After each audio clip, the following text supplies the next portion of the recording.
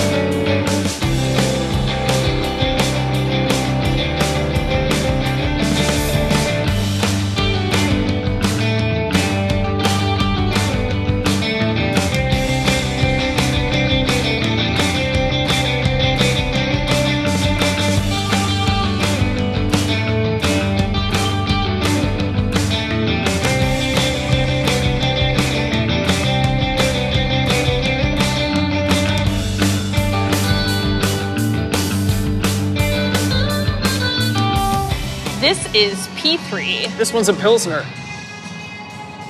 Oh yeah. You get that clean, crisp, obviously like Pilsner finish with it, but then it has this touch of citrus. You get some bread, but it's light bread, like a white bread, right? And I just want to be very specific about what type of bread it is. They also list it as having herbal tea, which actually comes near the end. Very unique for a Pilsner. I really like that. This one's the Zwickel Oat Lager. This is a lager.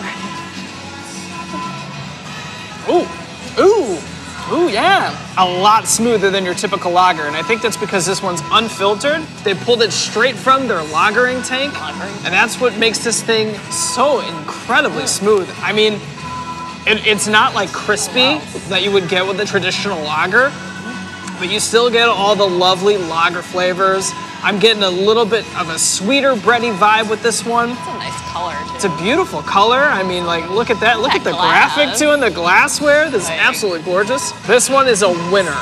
Okay, you gotta try this one. This is unconventional color. This one's a hazy double IPA. God, is that citrusy. It is so delicious. This one has Cascade, Simcoe, Citra, and HBC 586. It's like a code. But what I do like about this one is it has this very sweet finish. It actually starts off almost very sour, I'm getting at the very beginning, but it's not it's like lemon sour. It's not like, my taste buds are on fire. Zesty. You know, it's zesty. Yeah. I like that. And then it finishes sweet. I love this one. This one's called the Knots. This is a red ale. Ooh, delicious. I love that.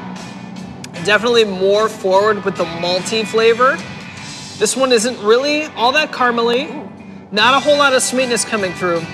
There's a nice little kick of bitterness to clean up the palate, but it's really smooth. It's very refreshing. It has a lot of like crispy elements to it. I know that you know maybe don't think of that when you think of an Irish red, but it's very good. The malt is really the rock star here. I gotta say, there's a lot of awesome Irish reds in Illinois. A lot of Irish reds. And this one's great. It's a little bit different, but I like it. This is 4. This is a triple hazy IPA. Made in honor of Phase 3's 4-year anniversary. Cheers. Happy birthday, Phase 3. We're just in hazy land here at Phase 3, and this is, God, there's just so much juice happening, and it's so good. Literally, you get, again, sweetness, sweetness, sweetness, full-bodied, very juicy. Oh my God, that is really good. This has El Dorado, Citra, Mosaic, and Amarillo. You can really get that nice balance. This is super drinkable, not too heavy. Way to go, Phase 3. That's why we came here, because we were like, these are all the hazies we could ever want. Look at that. That is a beautiful, you can't even see it. This one's the double dry hopped pixel density. This is a New England hazy IPA. It's my turn for the hazies. It's always a fight. Oh wow. This one is surprisingly light, almost like fluffy. It's actually lighter than the two that we drank previously. And this one's double dry hopped with Citra hops, but you still really get, I mean, Citra's known for having like orangey flavors, right? Yes. A little bit of that pine little undercurrent in there. I was just gonna say the pine. But definitely like big on the orange, big like zesty orange peel is kind of the vibe that I'm getting from this one.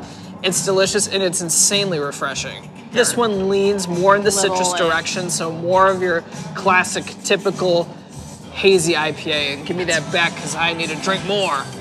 It is a piney. It's a little pine. That's a piney. It's just a teeny tiny little pine in there. I'm the pine. Alexander Hamilton. What's your name, man? This is Lulz Crisp Apple. This one's a hard seltzer.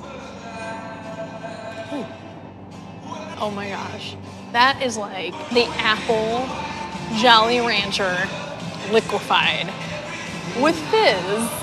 God, that is good. Okay, I'm sorry. This is so sweet and it's so delicious.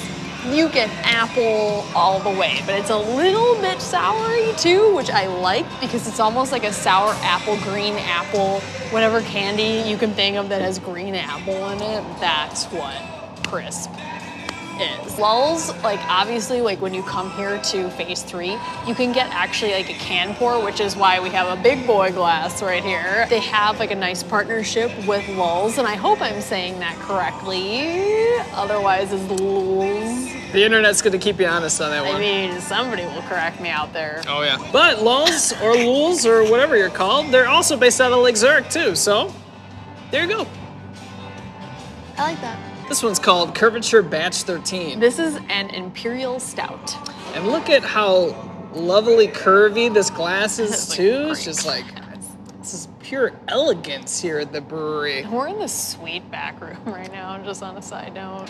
Yeah, I mean, look at that. Look, that mural is boss. It is awesome. And there's pinball right behind us. You know I'm gonna play me some pinball after I'm done drinking this. Or while I'm drinking it too. Let's be real. My God, that is awesome. Definitely a dessert beer, definitely something on the sweeter side. You're getting big coconut right up front with like dark chocolate. Almost has like an Almond Joy, but I'm not really an Almond Joy guy. I think it's a texture thing for me. But I'm telling you, this is absolutely insanely good. It's so good, it's so smooth. Oh my This gosh. is more like drinking like a milkshake, like a chocolate coconut milkshake, than it is actually drinking a beer. And that's deceptive because this is a 12% beer. You gotta like pace yourself when you're having this one because it's huge, it's a monster. It's so stinking incredible. They also say it has Ghana and Saigon cinnamon in here. I really don't get a whole ton of that, truthfully. I get mostly the coconut and the chocolate flavors. I'm not complaining though. I mean, that is like, this is awesome. insanely delicious, okay? So, Phase 3 has 3 spaces. They got the front room, which is where the main taps are. They got this back room here, which is where the pinball is. They also have all the barrels, all the vats. You can also see all the cool production stuff happening behind the scenes. They also have a tap up here in the second room. And then they also have a little patio space, which is just fantastic for those summer days we want to be outside, drinking a nice cold beer. Check out their website for more details on events coming up here at Phase 3, but a note that they do have live music on their patio. I remember when we came here in the summer, it was really enjoyable to sit out there and have a beer, so enjoy patio season while you can, Illinois. And also, shout out to Elmhurst, where they will be opening a second location pretty soon, actually. In the next couple weeks, I heard that they're going to be opening their second Phase 3 location in Elmhurst, a block or so away from our friends at Elmhurst Brewing Company. Lots of beer opportunities there in Elmhurst, so you can go to their bottle shops that have sprouted up there. You get 2 major breweries, so please take advantage of it. It is a great town too. That's all the time we have, Brewtubers. Thank you so much for watching. Be sure to give us a like and subscribe, and let us know in the comments down below what's your favorite beer from Phase 3 Brewing Company. Just want to let you know you gotta be 21 or older to drink beer in Illinois. As always, be responsible, tip your tenders, drink locally. Cheers. Cheers. Thanks, Phase 3.